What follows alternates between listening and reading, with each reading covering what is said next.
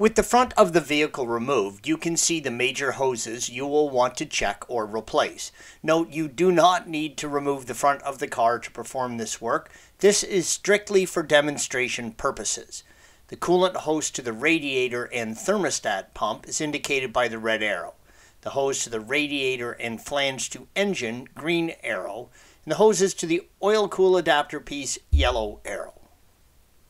The hoses are connected to the radiator by both a quick coupling piece as well as a traditional hose clamp.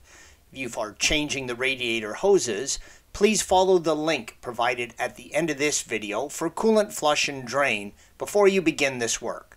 To release the hose from the quick coupler, pull on the release spring, yellow arrow, and wiggle pull it from the coupler, red arrow.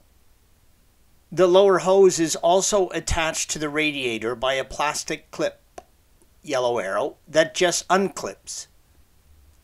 The lower radiator hose attaches to the thermostat housing. There is a fair amount of work you need to do to get access to it. Follow the link provided at the end of this video for replacing your thermostat, and it'll show you what to remove to get access to the hose and clamp.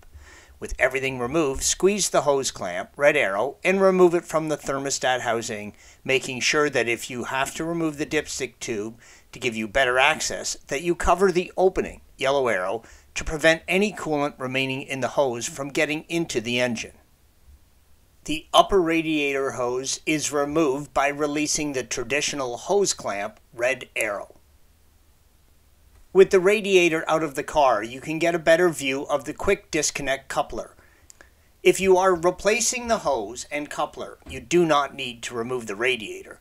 Just release the retaining spring, red arrow, and wiggle the coupler from the radiator.